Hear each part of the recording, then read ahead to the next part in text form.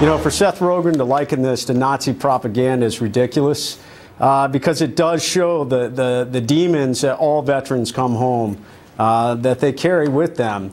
And Chris carried them, you know, obviously, like I said, when he made those shots, when he did those things, he was doing it to save lives. But it also showed the heavy burden that comes with fighting our nation's wars.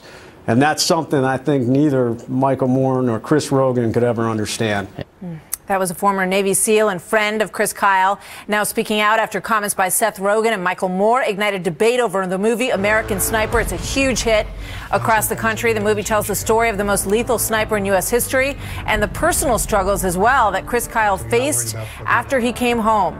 Both Rogan and Moore have tried to clarify the following comments. These are the original comments. First, Seth Rogan tweeted, "American Sniper kind of reminds me of the movie that's showing in the third act of Inglourious Bastards," which is a Nazi propaganda film. Michael Moore tweeted, "My uncle killed by sniper in World War II. We were taught snipers were cowards. We'll shoot you in the back. Snipers aren't heroes, and invaders are worse," he said.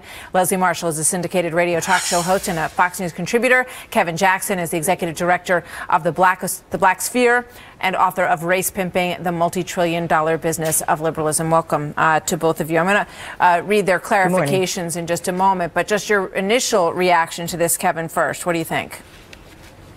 Well, to give credit to Jay Redmond, the Navy SEAL who went through 37 surgeries and fighting for this country, and his comment about Seth, I think he was spot on. But I think the other side of it is it's a little bit of jealousy on the part of Hollywood. Here's a film being made about a true American hero, doesn't have to be fantasized the way Hollywood does it, grosses through the roof, and you've got Seth Rogan, who's come off of a film that with all the hype, still, I haven't seen it. I don't think many Americans saw it. And Michael Moore hasn't made a good film, in my opinion, ever. So I think there's a bit of Hollywood jealousy that comes along with that. Leslie, what do you think? Well, Kevin, being that I'm sitting 20 minutes from Hollywood, this is a Hollywood film. Clint Eastwood is a part of Hollywood, even though he's a Republican and has held such an office. This is a Hollywood film, and it's made a lot of money, and that Hollywood loves when films make money. It's not. Really? Look, I've seen the film. I've read the book. This is not about a war. This is about the struggles of a soldier, this particular soldier, and quite frankly speaks to, as Bradley Cooper said, the struggle that all soldiers go through. But soldiers do fight for the freedom for people like Seth Rogan and Michael Moore to say things that may not be palatable to everyone, whether it's you, Kevin, or other military or other Navy SEALs. That's part of the deal here. Would they fight for our freedom? And the First Amendment applies to everyone, even if you don't agree with it. I want to get up here the responses that they tried to clarify. And I wonder if they saw the movie in between the first tweet and the second tweet. I don't know the answer to that. But here's from Seth Rogan. I just said something kind of reminded me of something else. I actually liked American Sniper. It just reminded me of the Tarantino scene, he clarifies. And then let's see from Michael Moore. He says, I never tweeted one word about American Sniper / Chris Kyle. I said my uncle killed by sniper in World War II. Only cowards would do that to him,